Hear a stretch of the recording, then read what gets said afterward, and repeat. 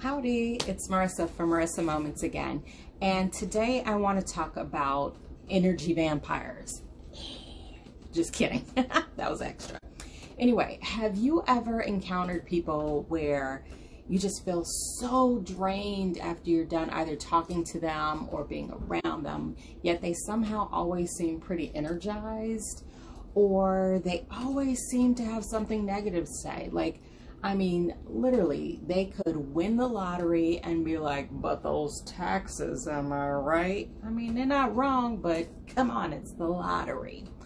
Or they just love, love, love sharing all their problems with you because you're such a good listener.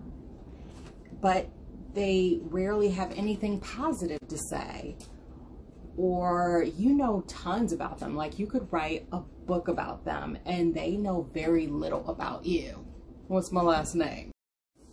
And then when you even attempt to share some news about yourself, they somehow manage to bring that conversation all the way back around to themselves. And you're just like, how'd I get here? I thought I was sharing. Guess not. Well, my friends, you are encountering energy vampires. Okay, I don't know why I keep doing that, but anyway, you get the drift. So my suggestion is to first spot them out, identify them. Second, stop giving away your energy. Focus on yourself. If somebody that you constantly find yourself around is an energy vampire, don't allow them to be in your circle anymore. It is that simple. Now, if it's somebody that you work with or someone that you are forced to be around, then you just have to be more cognizant or aware of the information that you're sharing with them and set boundaries. Don't allow people to just word vomit all over you and spill all their problems and then walk away, because they're going to be free as a bird and you're going to be like, well, shit.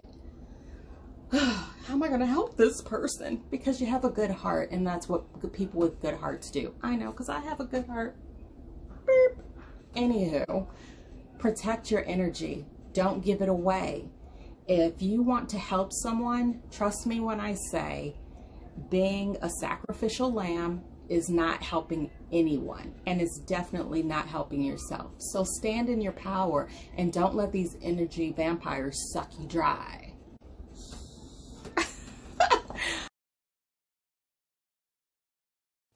Fun little side note on energy vampires. They are often passive aggressive as well. Let's say you put up the flyest selfie ever. We both know it's amazing. I love it. You look amazing. I'm going to compliment you. Go, girl. Well, that energy vampire is going to be the one that says, hey, nice books in the background. Or, hey, is that a new hairstyle? Now, we know this is just the art of distraction, because they don't want to give you your props where props are due. That's also another way to drain you. They just want to suck all that energy out so that way they can shift the focus from you back to themselves. Don't let them do it. You are the bomb. Stay in that notion, stay in that mindset.